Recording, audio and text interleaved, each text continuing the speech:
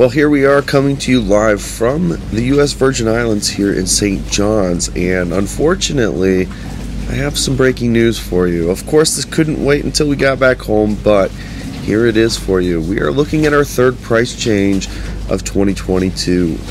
Now this time, fortunately, it was not all models and all trims that were impacted, and it's specifically the Model 3 that had these price changes.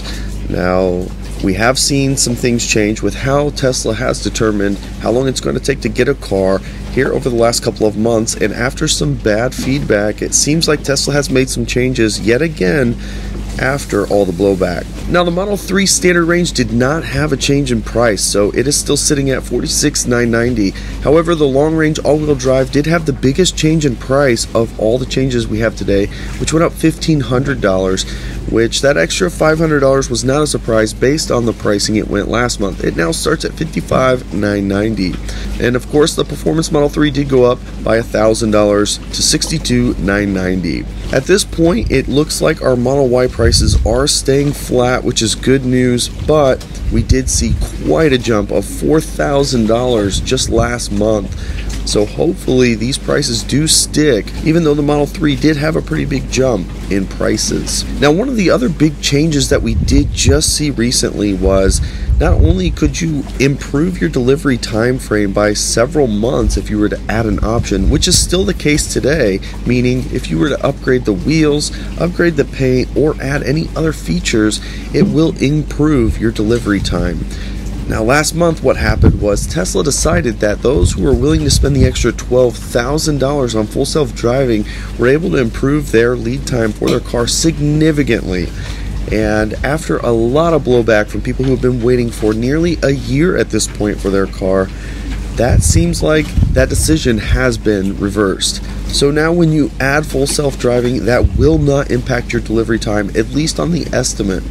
Now, that certainly can change in reality, and you may or may not receive your car sooner or later based on selecting full self-driving, but Tesla is no longer advertising that, and I think this was the right move, especially for those of you who have been waiting so long for your car. So as it sits right now, we do have some updated delivery time frames that you should be expecting based on the car that you get. One of the other changes that Tesla did make is, for quite some time now, Tesla has been estimating a specific month of when you should expect to take delivery. Now, of course, for those of you who have ordered in the past, you know how frustrating that can be waiting for delivery of your car as that month continues to change every couple of weeks or so. Now, that part's not going to change, but now Tesla is giving what they used to do some time ago, which is give you a time frame. So for the standard range plus Model 3, you're looking between July and September for the base model, August to October for the long range all-wheel drive, and June to August for the performance. Now, over on the Model Y, things have gotten a little bit crazy. Without a doubt, Tesla is continuing to show the Tesla Model Y is the best-selling EV on the market. And that did just happen recently, and the lead times would suggest this is still the case. Sure enough, if you were to order a base model Tesla Model Y, you will not get that car in 2022. In fact, they are estimating between January and April, which is quite a big window of when to expect it. The point is, you cannot get it in 2022, so you have to wait until next year if you were to order the car today. And that could be driving what some of this pricing is doing, as some people have suggested for some time now. Over on the Model Y Performance, however, we are looking at June to July, which was again another month push out.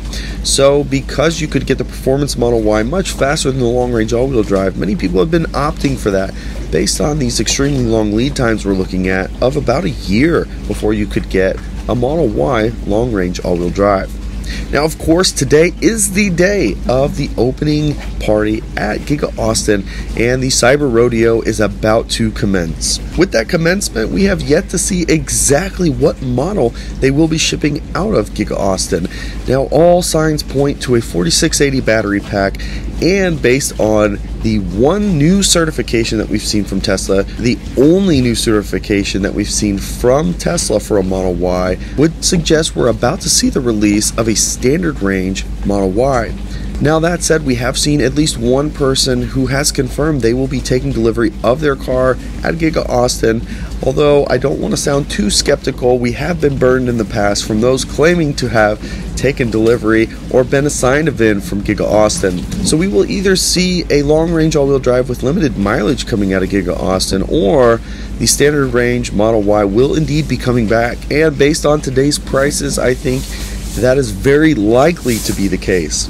So we're really excited to see what news we're going to find out tonight at the Cyber Rodeo, because I am confident we will know more about that Model Y made in Giga Austin. Now, of course, the biggest benefit we're looking for is those 4680 cells, and regardless of if it's a limited pack with slightly less range than the existing Model Y long range out of Fremont, this new model will be bringing the next generation of batteries to the market.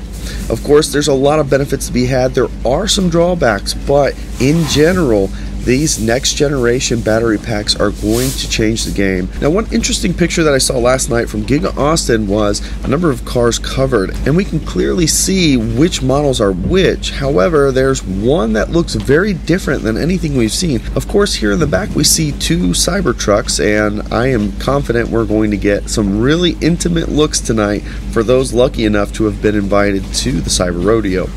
However, this car right here, we're not really clear of what this is. It does not match the shape of any of the other cars. Of course, we can see the semi in the back. We can see the Roadster sitting next to it.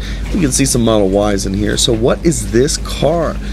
So there's a lot of speculation about what it could be, and I don't know that there's enough right now to say we have much of an idea of what we could be seeing today.